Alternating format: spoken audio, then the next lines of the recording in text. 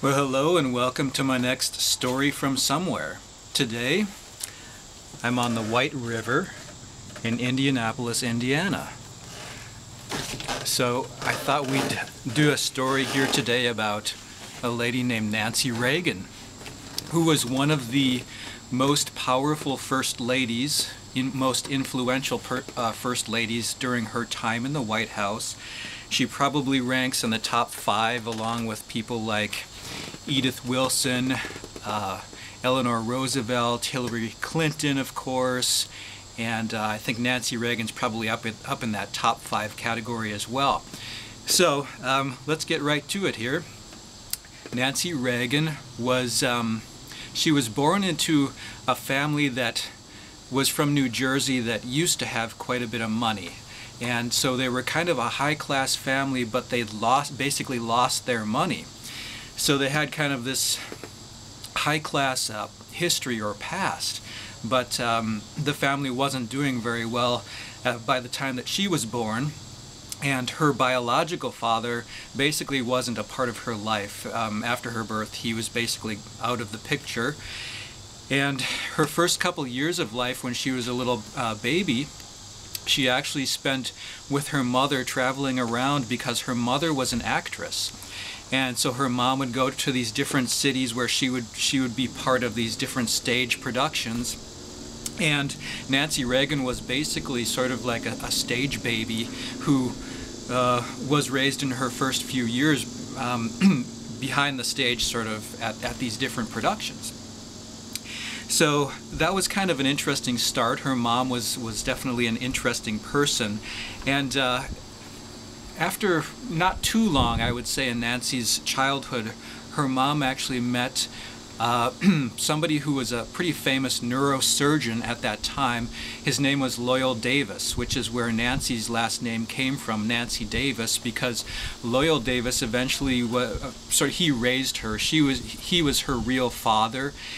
In terms of sort of like their relationship, right? He was dad in terms of their relationship, and eventually did adopt her. And so suddenly she found herself as a child going from being sort of not having much money, being with her mom, who was a single mom basically, to all of a sudden her mom has married this famous neurosurgeon, and they have this nice house in Chicago.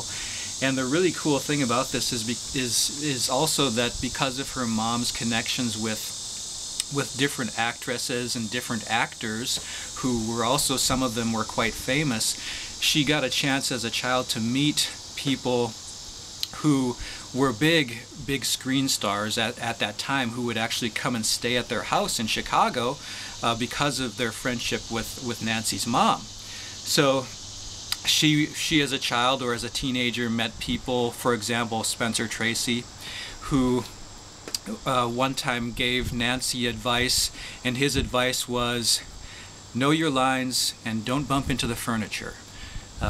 So that was sort of his theory of acting. Apparently he didn't really like all of the big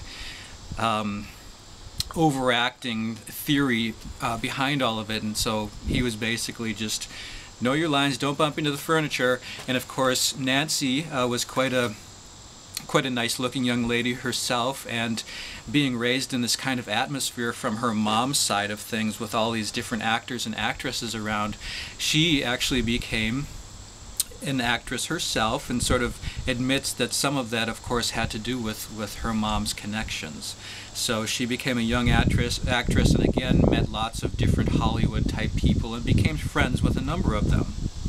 So one of the people she became friends with eventually, or more than friends with, was a guy named Ronald Reagan. And the way that the two met, Nancy and Ronnie, as she knew him as Ronnie, that's how she always called him or referred to him, but the way that they met was kind of interesting. Nancy had a very common name, and there were a couple of different Nancy Davises in Hollywood at that time who were probably fairly low-level actresses, such, kind of similar to Nancy herself. And one of them apparently was had some kind of connections with communists, which at that time there were all these lists in Hollywood, right? And if you got on a list, such as if you got on this list of communists, then it could be very hard for you to work. So somehow Nancy Davis's name ends up on one of these lists of communists in Hollywood, which she certainly wasn't one of those, but it was, you know, her name was somehow associated with this, and so she ended up talking or calling, getting in contact with Ronald Reagan, who was at that time, he was the president of the Screen Actors Guild. Basically, he was the leader of the union for actors and actresses in Hollywood. I hear a boat coming here. We may see a couple of different watercraft during this video. Oh, it stopped. So that's actually how Nancy met Ronnie, was that he sort of got involved to try and help get her name cleared off of this list of suspected communists in Hollywood. And as soon as they met and they kind of went out to dinner and he kind of helped her out with that, they found they really liked each other, were very attracted to each other. But it took a lot of sort of dating and a long period of time before Reagan was really able to commit to actually marrying Nancy. And part of that, Ronnie was really sort of took a long time to commit to actually marrying Nancy, was that he had had kind of a bad experience with a prior marriage. His first marriage was to an actress, and they had this sort of sudden breakup and divorce, and he had a really sort of, he was kind of hurt by this whole thing to the point where he was very hesitant to remarry, and somehow Nancy convinced him that she was the one, and she really was the one, as it turned out. So they did get married in a very small ceremony in 1952, and they were forever together, you know, after. Basically, they met in 1949. That's when this whole thing started between them, and they married in 1952, and they were never apart, basically, especially after getting married. It was kind of an interesting marriage in that they were extremely close throughout their entire marriage, to such an extent that Nancy herself, as well as others, have kind of said that there wasn't really room for anyone else. So once they were Ronnie and Nancy, it was kind of like there just wasn't room for other people to play any kind of role in their relationship. Their children, for example, tended to be somewhat distant from this, right? Because it was kind of like Ronnie and Nancy, and nobody else could kind of get in here, and that again continued throughout their relationship, throughout their entire lives. So they did have somewhat troubled relationships with a number of their children. Ronald had children from his first marriage, as well as from marriage to Nancy, and in both cases throughout their lives there were sort of some issues and a very kind of distant relationship with some of those kids. So in any case, Ronald Reagan starts to realize in the early 50s that basically his career has come to an end as a Hollywood actor. He had been, you know, somewhat of a known actor, but at that point he basically wasn't getting any even reasonably good roles anymore. And he starts thinking, you know, maybe I should turn towards politics. Maybe that's my future here. And a lot of people encouraged him in that. Nancy, she probably wasn't one of those people, but she kind of went along with it. So Reagan eventually, he gets himself elected as governor of California, which is a very significant position here. And this was in the late 60s, so right at the height of all of this stuff that's going on in American society, all of this upheaval, right? And Reagan's a very traditional person, as is Nancy. And so he's governor, and she's the First Lady of California during this very kind of tumultuous period. In 1976, Reagan decides he wants to run for president. And it was kind of an interesting little situation there, because he very nearly upset Gerald Ford, who was president at that time. He very nearly got the Republican nomination for president, running against a sitting president. In other words, Ford is the Republican president and Ronald Reagan is a Republican challenger. Reagan very, very, very nearly got the nomination instead of the sitting president, Gerald Ford. That is very, very, very rare, and so it was a huge achievement. It really put Ronald Reagan and Nancy on the map when they nearly stole that Republican Party nomination from Gerald Ford. So in the end, he didn't quite get the nomination. Ford loses to Jimmy Carter. Carter becomes president. Well, as soon as the next election comes along, Reagan's kind of sensing weakness, and I know I'm talking about Ronald Reagan here when this is supposed to be about Nancy, but she's kind of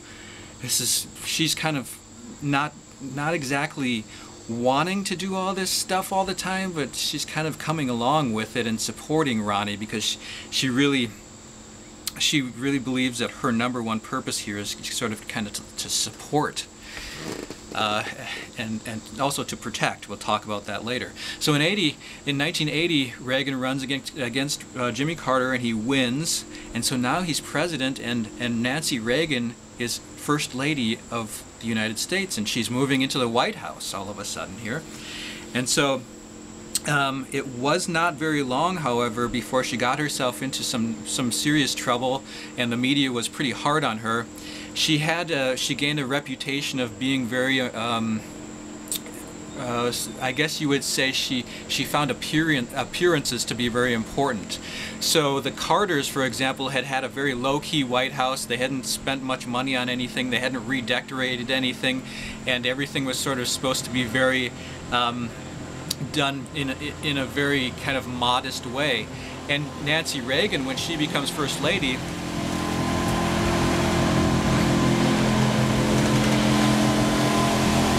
so when Nancy Reagan moves into the White House and becomes First Lady, there's this sudden shift, right, between the Carter approach and the Reagan approach, where Nancy finds that she has to really fix up the White House so that it is more presidential, and so she spends quite a bit of money there. And she's also known for spending a lot of money on clothing, so she's very, in terms of her personal appearances, she's sort of high-end in terms of the clothing that she's putting out to the world, right? And she starts to kind of gain a bad reputation for spending a lot of money and being sort of concerned about these appearances. She didn't want anything. You hear, for example, in her biography, which is, I have to tell you, if you haven't read it, it really is a page turner if you're interested in the kind of things that I am. It's called My Turn, and she uses in her biography, probably without realizing it, the term shabby several times. So she talks about how this or that was shabby, and she didn't want things to look shabby.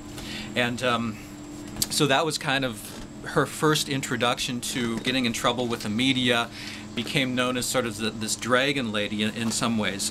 But it wasn't very long before something, probably the most important thing in Nancy Reagan's life, happened, which actually it didn't happen to her so much as it happened to her husband, but in her view it happened to her because her husband was the most important thing in her life. And so that was the attempted assassination of Ronald Reagan. And this happened only about 3 months into Reagan's presidency, so they had not been in the White House for very long at all when Reagan was, giving a little speech at a hotel in Washington, D.C., and as he was leaving, of course, somebody actually started shooting at him, and one of the bullets bounced off the limo and hit Reagan, and as it turned out, it nearly killed Ronald Reagan about 3 months into his presidency. And at first, when he was shot, it wasn't really realized. Nancy wasn't actually at the site where this all happened. She was at the White House, not too far away. But it wasn't really realized as soon as Reagan was injured how badly he was injured. And initially, they were going to go back to the safety of the White House where Nancy was, and there was sort of this decision made kind of on the fly that, you know what, we should really probably go to the hospital. And that ended up saving Reagan's life. Had they not gone to the hospital, had they not gone directly to the hospital, Reagan would have died. And so Nancy is at the White House, and when she hears about all of this, initially it's not really known how serious all of this is, right? They don't really know that Reagan is almost dead. And but when she hears about this, she's of course just absolutely out of her mind, and she has to get to the hospital immediately and threatens to walk to the hospital if they don't take her, because initially they wanted her to stay at the White House for, her own safety and that kind of thing. And she basically said, if you don't take me there right now, I'm walking. So they basically drove her to the hospital, and of course Reagan was in very, very serious condition, and that event probably played more of a role in her life than anything else. It certainly was more of a lasting thing in Nancy's life than even it was in Ronald Reagan's life, who was the person who was shot and nearly died. So that tells you a lot about Nancy Reagan, in that she cared so much for this man that she almost placed him basically at the center of her life as well. And the things that she did were motivated by protecting Ronnie, her love for Ronnie, and so forth. So Reagan did survive this shooting, but from that point on, Nancy was very, very protective and sort of kept Reagan from really being in close contact with the American people. He never really, from that point on, 3 months in, ever really went out and shook hands with anybody, or even during the next presidential campaign was held very distant from the average American, partly because of Nancy's concerns for his safety, and she did not want this to happen again. She was not going to let this happen again. So she kind of walled him off. We have some paddleboarders who will pass through soon. I should tell you about Michael Deaver. So talking about this assassination attempt on Ronald Reagan, Michael Deaver was there. He was with Reagan when this happened. And Deaver had been actually with Reagan since his time as governor of California. So Michael Deaver was one of the most important advisors for Reagan, and he really was in charge of Reagan's scheduling and how Reagan was presented to the outside world. So Michael Deaver was really a key player in Reagan's transition from being governor to being president, and he really took a major role in again, Reagan's scheduling, which is a very important thing, and all the different places that he would go and meet people, and what would the president actually be doing, right? And so Michael Deaver, again, had been with the Reagans, and I say the Reagans because he was very good friends and very close with both Ron and Nancy. And he'd been with them since Reagan's time as governor, and he was on the 76th campaign where they nearly beat Gerald Ford for the nomination. He was on the 1980 campaign where they beat Carter, and now he's deputy chief of staff in the White House. And he decides, Michael Deaver, very, very close to both the president and the first lady, decides for whatever reason he's going to leave the White House and he's going to kind of go into private business. And up to that time, Nancy had only really trusted Michael Deaver, right, to handle Ronnie, to handle his scheduling and how he is presented to the world. And so after Michael Deaver leaves, Nancy Reagan really starts to take charge of some of the really day-to-day things about how Ronald Reagan, again, where is he going to appear? Where is he allowed to speak? All of these different things that a president does that's normally sort of planned out by a chief of staff or a deputy chief of staff, Nancy Reagan, upon Michael Deaver's departure especially, she really starts to take charge on all of those kinds of things.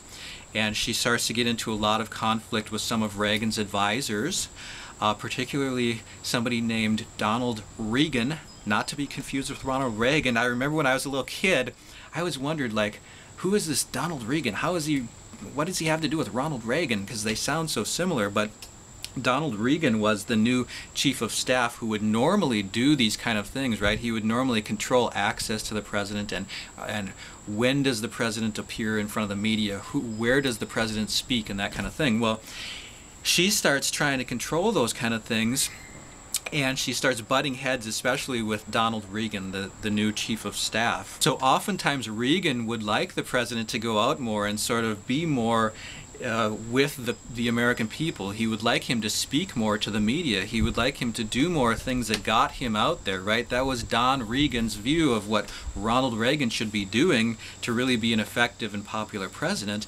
And he's now coming into conflict with Nancy Reagan, who's trying to really protect Ronnie, seal him off from any kind of possible problems, any kind of possible harm.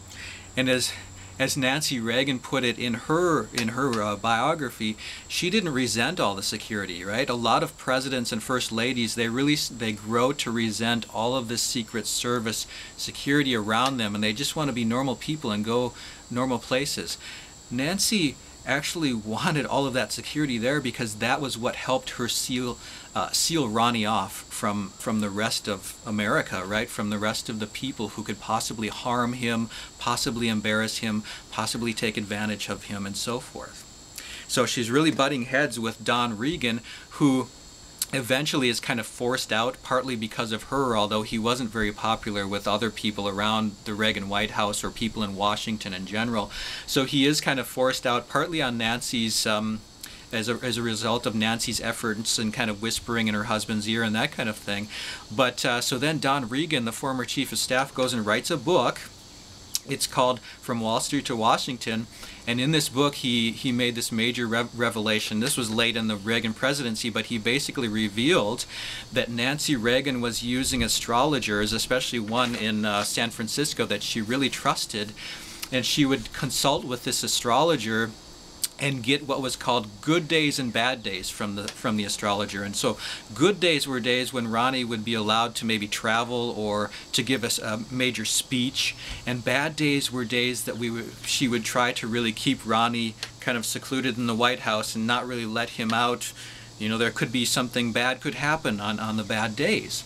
And so multiple chiefs of staff, whether it be Don Regan or others that served Reagan, had to kind of deal with this. They had to deal with the fact that Ronald Reagan's schedule was sort of being determined to some extent by the predictions of this astrologer that Nancy Reagan was regularly consulting, and that if they wanted to try and have the president do something on a bad day, Nancy would basically put an end to that and say, no, we're not doing that. And typically she got her way because Ronald Reagan kind of put up with Nancy's kind of interference in some of these things. And because Ronald Reagan didn't stop it or didn't speak out against it, he basically implicitly allowed her to have the final say on a lot of those kinds of things. So that's part of where I say she was one of the more powerful first ladies, was that in the end, if Nancy really felt strongly about something,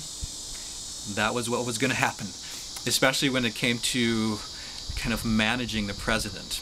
And she did more and more throughout Reagan's 8 years manage the president again, especially after Michael Deaver departed the White House. One of the interesting things about Ronald Reagan that you have to understand in order to understand Nancy's role here is that Ronald Reagan, unlike probably many presidents, he did not give orders, and he did not really make decisions. Now, this isn't to say that he was dumb.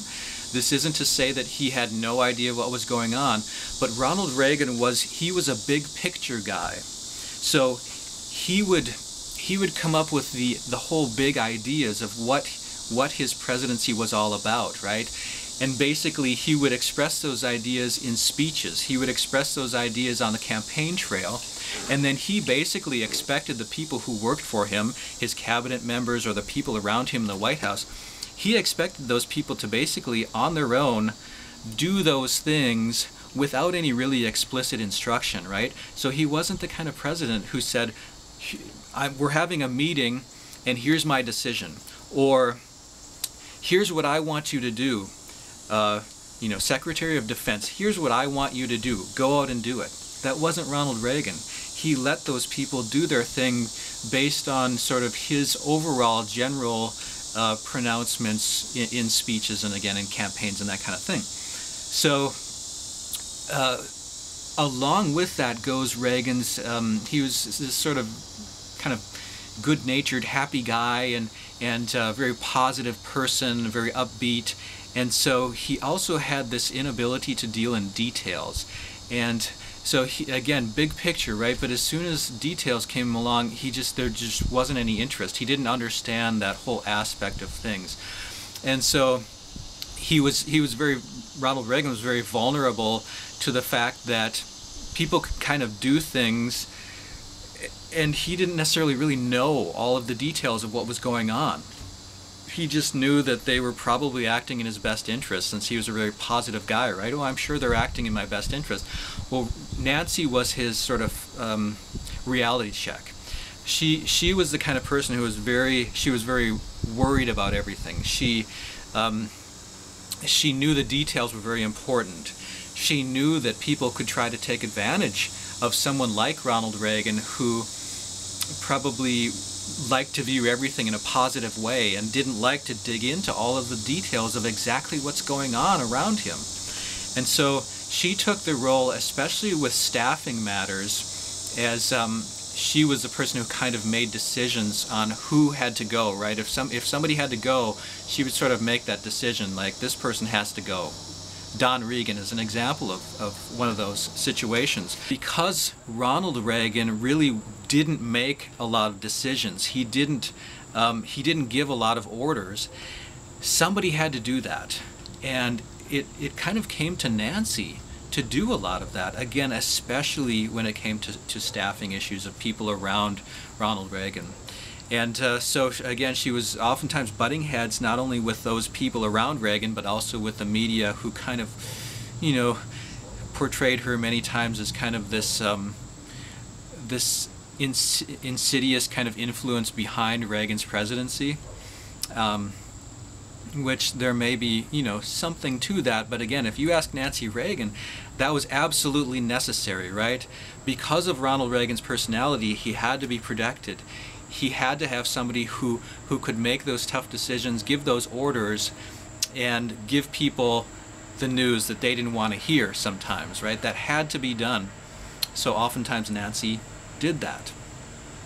And Ronnie, for his part, kind of let her do that. Not only did Nancy protect Ronald Reagan when he was president, physically, but also protect him in other ways as well, from people who she felt were sort of bad influences on him or might try to take advantage of him. But also, when Reagan's 8 years as president came to an end, Nancy also went on to continue to sort of be his protector and defender in his years once he left the presidency, because it became clear not too long after Reagan left the White House that, you know, he was having problems with memory and sort of starting to experience some of the first signs of what later was diagnosed as Alzheimer's disease. And Nancy kind of noticed this fairly early on after they had left the White House, that, you know, Ronnie, he can still give his speeches, you know, when he does a speech, but he just doesn't seem quite right. He sometimes seems like, you know, there's just something missing that was there before. He is diagnosed with Alzheimer's and writes this kind of very important and interesting press release to kind of the American people, where he tells people basically, look, I have Alzheimer's disease and it's going to be downhill from here. And it was. And so Nancy, as Reagan becomes more and more out of touch, right? They're living in Bel Air, California, where they've kind of got this nice house with kind of gates around it and everything. And Nancy's already kind of trying to seal him off again from the outside world, because she wants to protect Reagan's legacy. She doesn't want him to be embarrassed. She doesn't want the world to see what is becoming of Ronald Reagan in his days with Alzheimer's. And so, to give you an example, John Kennedy Jr. wanted to do, as part of this magazine he owned, he wanted to come out and take pictures of Ronald Reagan during this time when he was suffering from Alzheimer's disease. And Nancy Reagan said, no, I don't want you coming out here and doing that. That's not the way I want my husband portrayed. It's not the way I want my husband to be remembered. He's in really rough shape, and we don't want the world to see that. Not wanting leaks to come out, she understood, of course, that if you allow anybody in, somebody's going to leak something about how Ronnie's in terrible shape, and she didn't want. She understood that leaks will happen if anybody gets close, and so the only people she really allowed in after Reagan left the White House and was diagnosed with Alzheimer's disease was the close family of Ronald Reagan were really the only people who got to, you know, come and interact with this person who was now basically lost. It was very tough for Nancy to kind of witness this because she loved Ronnie so much, and they were sort of kind of meant for each other in a way. It was very hard on her. She was very sort of, I guess, was having a very tough time of it herself. She would very rarely ever leave the house, very rarely ever leave Ronnie for more than maybe just an hour to go have lunch with a friend or something like that, but she would always rush right back to the house and basically spent all of her time at the house with Ronnie, basically taking care of him, again protecting him, and she wanted to not be gone for very long, partly I think because she wanted to be there when he died. So because of Ronnie's condition with Alzheimer's, Nancy was very affected by this, and when Ronald Reagan died, I think the one thing that sort of gave her comfort in all of this, that made her feel a little bit better, was that there was this sort of significant outpouring of concern and of affection towards Ronald Reagan upon his death, and that was something that I think was in some ways a bit unexpected. Maybe it was thought that it had been a long time since he was president, or maybe it was thought that he wasn't really relevant to that time period that he died and that kind of thing. But there really was quite a significant recognition upon his death of how important he had been, and I think that really helped Nancy feel better about things, and kind of maybe pulled her out of some depressing times to some extent. But during both the time when Reagan had Alzheimer's as well as after his death, Nancy Reagan was she was a very big advocate of stem cell research. And this is kind of interesting for a couple of reasons. Number one is that typically people with Nancy's political beliefs would not be in favor of stem cell research. And because Ronald Reagan had Alzheimer's, and because stem cell research might, you know, contribute to some kind of Alzheimer's cure or treatment, she, you know, was in favor of stem cell research because it affected somebody very close to her. And I always find that kind of interesting, how people's political beliefs can change based on their own personal experience, or somebody close to them having an experience. Just to give you another example, Jim Brady, who was Reagan's press secretary, was shot during the assassination attempt of Ronald Reagan. And Jim Brady, a conservative, went on, after he was shot, he went on to be a big advocate of gun laws and restrictions on guns and purchasing of guns and that kind of thing. So it is kind of interesting how Nancy Reagan and Jim Brady both, once their own lives were affected by something, they've suddenly changed their views on that particular topic. So Nancy's views were very much in favor of stem cell research. She advocated for it, and so that was one of her last and lasting contributions in life. So when Nancy Reagan did die, she was buried next to her husband Ronnie, who was such a huge part of her life and who was basically kind of like completed her. And she was buried next to Ronnie there at his presidential library up on the hill in Simi Valley, California. And that is the story of Nancy Reagan. It is really quite an interesting story, I think. Everything from her time in Hollywood and all of the different people that she met in Hollywood, to her time as the Dragon Lady, First Lady, and how she was sometimes very influential in especially making decisions surrounding the president and the White House in terms of staffing, and as well her influence in terms of keeping Ronald Reagan really very walled off from things, not only in his retirement when he had Alzheimer's disease, but also during his time in the White House when he was president.